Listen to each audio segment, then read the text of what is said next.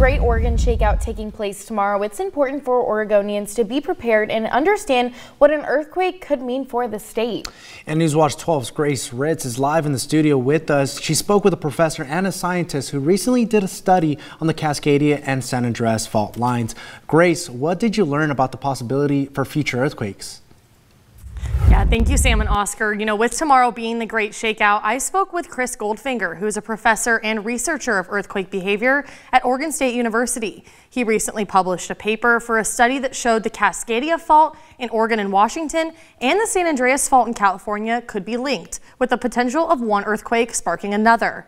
The original study started in 2008, but with new research coming out using core sampling from fault lines in both locations, Goldfinger says it shows that an earthquake on the Cascadia fault will trigger one on the San Andreas. Cascadia goes off, and it looks like from our data, triggering of the San Andreas is not the exception or the black swan, it's the rule. And the more normal case would be for Cascadia to go, and then sometime later, which could be minutes or hours, or it could be days or weeks, or it could be a few decades, that San Andreas would go.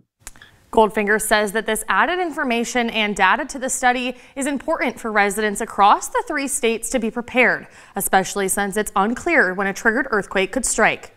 People in the Northwest and in Northern California who typically don't experience earthquakes every day, every week, every year, is just to keep it on the radar. To learn more about the Great Oregon Shakeout, how to prepare, and how to sign up for emergency alerts, you can visit our website at kdrv.com. Reporting live in studio, I'm Grace Ritz.